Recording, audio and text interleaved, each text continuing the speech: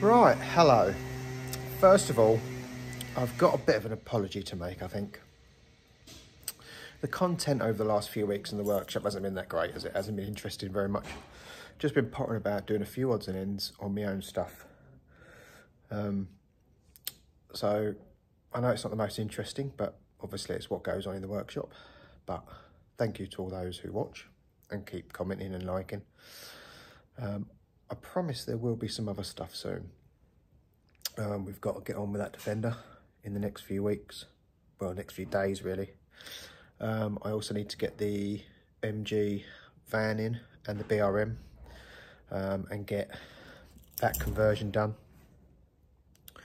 And then I'd like to get the Range Rover Classic in and get on with that.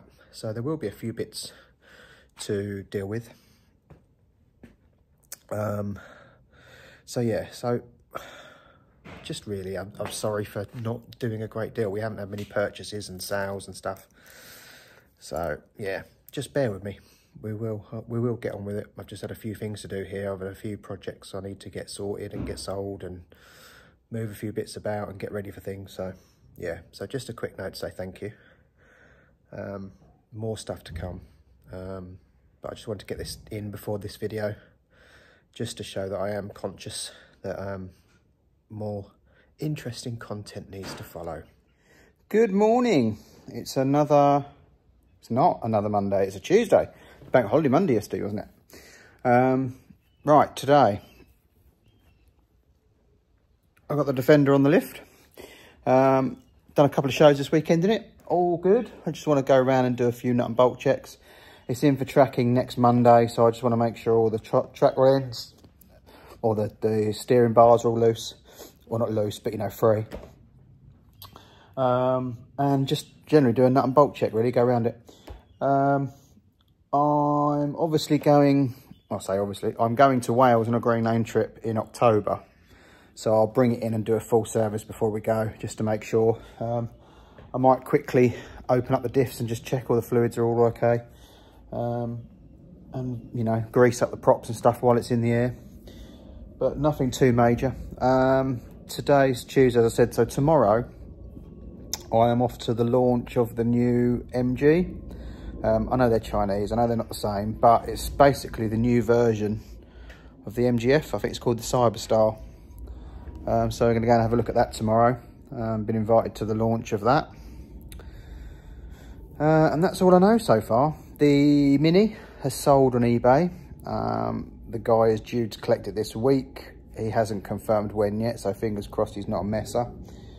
And yeah, we'll just play it by ear, I think. So first of all, I'm going to have a wander around the Defender, check the wheel bearings, make sure everything spins freely, check the UJs and the props and things like that. So I will do that. Good morning. It's now Thursday. I've cut the bits of wood that I'm going to use as a floor in the back of the Defender. I need to buy some hinges, but first I've got someone coming to hopefully take the Mini away. They should be here in a minute. They're coming from Wales, so they're making the commitment. So fingers crossed they're happy. Yesterday you saw, well, I don't know if you did actually, it's a separate video of the MG Cyberstar launch. So there's a video live on that if you want to see that, if you haven't already. So yeah, so at the minute I'm just sort of hanging around waiting for him to arrive. I also listed the Saab last night, and I've had a message about that already, and that might be being viewed today as well. So yeah, not much happening this week because we're just kind of hanging around and out and about, but you know, never mind, it is what it is, that's what happens. So I'll let you know about the Mini when they've been. There's a big hole where the Mini used to be. So that's gone then. Next car we've got to get rid of is the Saab. That's been advertised, so fingers crossed. Well, I'll say fingers crossed. Yeah, it needs to go. I don't want it to go, but it needs to. So yeah, we've got space now. Woo! Okay, so I've just dropped the Defender on some ramps, still held by the lift, but at a sort of normal-ish ride height. It's probably a bit higher than that, but what we're going to do is just quickly undo the diffs and just check the oil level, make sure they're all right. And then we're going to get it back on the floor. And I've picked up the hinges for the rear load cover, so I'm going to do that in a minute. But first I was to check the diff levels. Obviously when you fill the diffs on a Discovery stroke Defender, You basically fill it to the level of the fuel plug. So when it starts coming out of there, you know you're at the right height. At ride height as well, by the way. So this is about ride height, and I've just put it on there, so it makes it a bit easier to get underneath. So, right, I'm going to undo those 1/2 inch. I've put some proper number plates on, because MOT coming up this week, but I have put them on Velcro, same as the wife's one, so I can swap them out nice and easy. Now, the Defender. It looks shit. But, once it's covered in carpet, and it won't be so glaringly obvious, it'll perfectly do the job. I have decided to take the doors off though, because obviously opening this and the doors would be a bit awkward. But you know, so once it's all carpeted, that's fine, and it's plenty strong enough to put other stuff in. So you know, eventually it'll just be a flat floor. I've left that open so that I can put, you know, longer stuff down there. So yeah, looks shit at the moment, but it's functional, and hopefully once it's carpeted, it'll be fine. I need to get some more of that carpet that I've got on the compressor boxes from the show in next weekend. But yeah, that'll do. Ain't cost me nothing other than the hinges, and yeah, should be fairly simple. I might trim this back so it's level with this as well, but it gives me something to lift. So yeah, you know, cheap and cheerful, and it'll do the job. So I'm happy with that for now, until we can afford a proper drawer system. I think that's perfectly adequate. Right, next job, I don't really know what that is at the moment. So I'm currently in the Defender. I'm up in the air again. I'm having the tracking done, but I'm holding the wheel straight and adjusting the air so we can get the right level. Come out this morning, pulled it out the garage, and another air pipe burst. The main feed from the tank to the switches had burst, and when I've looked at it, it's actually pretty thin stuff, so I think it's just got too, you know, the pressure has popped it. So I've just ordered some more thicker plastic stuff to do that. So I'm in it, keeping the air suspension at the right height, holding the wheel straight, and having the tracking done. Okay, today we are MOTing the Jag, hopefully it passes, and then come the 1st of October, hopefully we'll get it taxed and get it out. Another thing to say is the Saab has sold, unfortunately. That has gone. That was on Facebook Marketplace for 24 hours and that was it. So sold, gone. Defender's in. It blew the main feed line from the tank to the switches. So I've got new pipe on order, thicker plastic stuff, so hopefully that will hold up to the 150 PSI. I need that really to turn up today, which is Wednesday, because I've only got Thursday before to do anything, because Friday morning first thing we are off to LRO at Belvoir Castle. Hence a couple of days I've been working on the caravan, just getting a few bits and pieces done, ready to take that away, and obviously it'll be his first proper distance towing with the caravan, so that'll be interesting. So anyway, first jobs first, let's go get this MOT'd. Bit of a disaster on the MOT ramp. We have leakage. Ugh. Seems to be coming down both sides of the gearbox. Right, we're back at the workshop. You can't really see much, can you? Yeah, back at the workshop. Got the Jag on the lift to try and find this water leak. Not a drop. No idea. No idea at all. I mean, there's evidence of it on this earth pipe. I mean, other than that, on the MOT ramp, it was pouring out. Here, it's not. I've checked the water level. It's still up. So what on earth was that? This exhaust clamp is leaking. I want to do some work on the exhaust anyway, so I'm going to have to I think I'll get the DPF off and the cat's off, and then I should have more access to the pipes at the back, the matrix pipes. I mean, I don't know exactly where it was leaking. I don't know. But yeah, I'll have all the exhaust off once it's cooled down, tomorrow probably. And then, yeah, go from there. How bizarre. Well, other than the mystery coolant leak, that I still don't know what it is, it actually failed on a brake line that's weeping. It's like a flexi. So I've ordered that, but it's not here till tomorrow. And it also was advised on the rear anti-roll bar links, so I'm just changing those. It had this little cover over the top.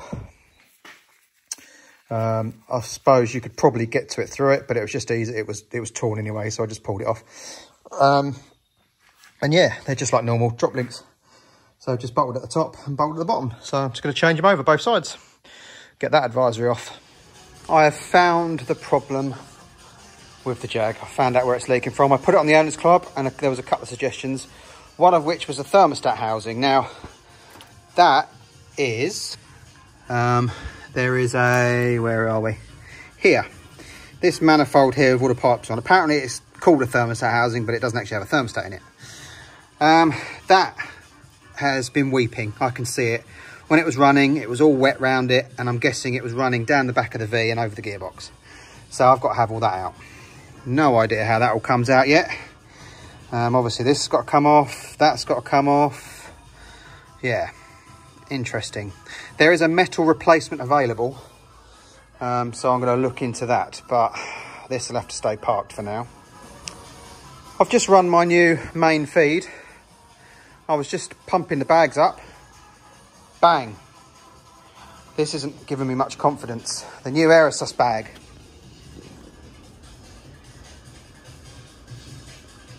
God knows. God knows. We better, yeah, we better contact them. And in the meantime, I better put one of the original ones on. But I'm not holding much hope for the rest of them. Right, I'm going to do a little mod to this. Let's see if you can spot the difference. So here it is now. There we go. Can you tell the difference? Obviously it's a steering wheel. In the picture that looks a lot brighter than what it actually is. It's the same colour as the seats, but obviously it's fresh paint, I suppose. There's a couple of little tiny bits just where the masking is, just pulled the paint on the edge. So I'll just have to get that touched in, take it back to the body shop. But I'm sure it won't be a problem. I had this steering wheel, it was silver. It's been in the shed for years, so I thought, you know what? I'll just have it painted to match that. So that's done. As I say, on camera it looks a completely different colour, but actually it's very, very close. So there you go. And lastly, the brake hose has turned up for the Jag. In the picture, it looked braided, but obviously it's not. On the actual pipes on the Jag, on the back I can see Goodridge written on them. On the front, I can't see anything. That's why I thought it might have been a factory version. And also when you Google it, I can't find any braided lines for an XJ6 of that era. Again, which made me wonder whether because the front ones are already braided, but they're not. But I think what I'll do, to be fair, the other one doesn't look that great anyway. I think I'm going to buy another one and just replace them with standard ones, because the Goodridge ones do look a bit rotten and horrible. So I think I'll just do both while I'm doing the brakes. So I'll get another one ordered. But that's a job for next week. Okay, I went to the body shop and just said about the edges. Just need to touch them in. And he said, no, give it back to me. I'll do it again. Also, he said, why don't we do matte lacquer? Because obviously the red on the door cards and the seats are matte. So he said, if I do it in matte lacquer, that will be as close as you're going to get, I think. So, yeah, he's going to take it back, redo it, and put the matte lacquer on. So we'll see it next week. So I am now packing up, and first thing in the morning heading off to Belvoir Castle for the Land Rover Owner Show. I don't know if this will be the end of the video or whether I'll just get some footage while I'm there, just a little walk around just to see what it's all about. So if I do get some more footage, I'll see you in a minute. If I don't, I'll catch you in the next one. We made it.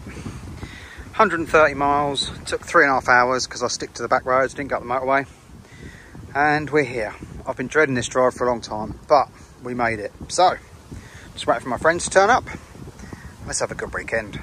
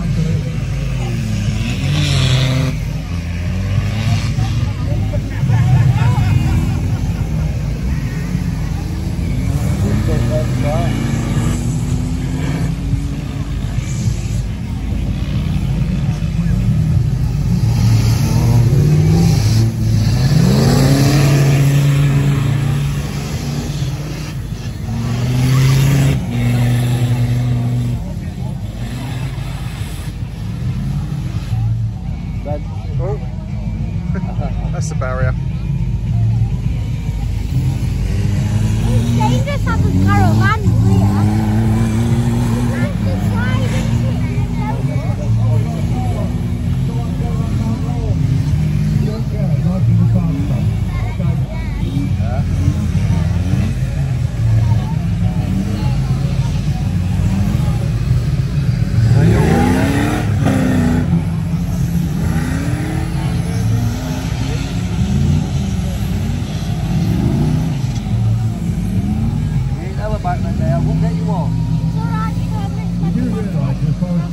We both stuck up to enjoy this. There's just